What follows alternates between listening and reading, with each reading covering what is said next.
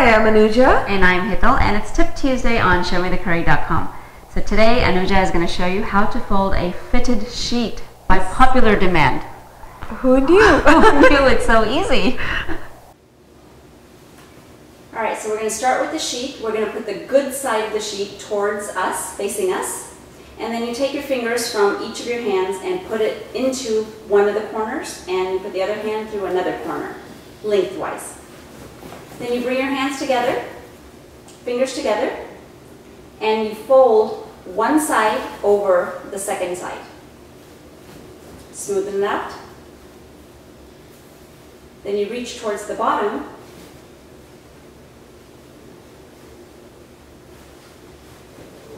And you again put your fingers through both of the corners at the same time. And you get a rectangle. Again, once again, bring your fingers together. And once again, fold it over each other. And you'll be left with a rectangle. Now you go to a flat surface, anywhere, a table or an ironing board. Smoothen it out, so all of the corners that are folded are smoothened, and you basically want a perfect rectangle. And then you fold it into thirds, smoothing out each side as you're folding.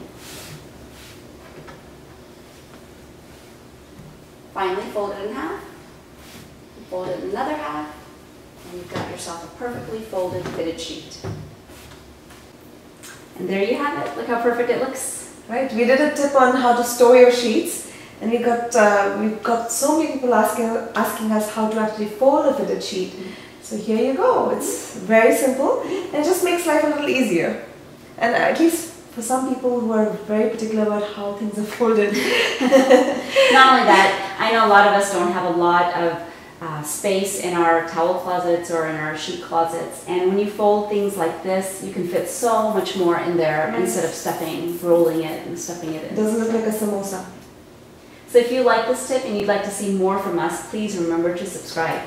And if you have a tip out there that you'd like to share with us and our viewers, please email it at tips@ShowMeTheCurry.com. It's tips@ShowMeTheCurry.com. And join us again on another Tuesday for another tip on ShowMeTheCurry.com.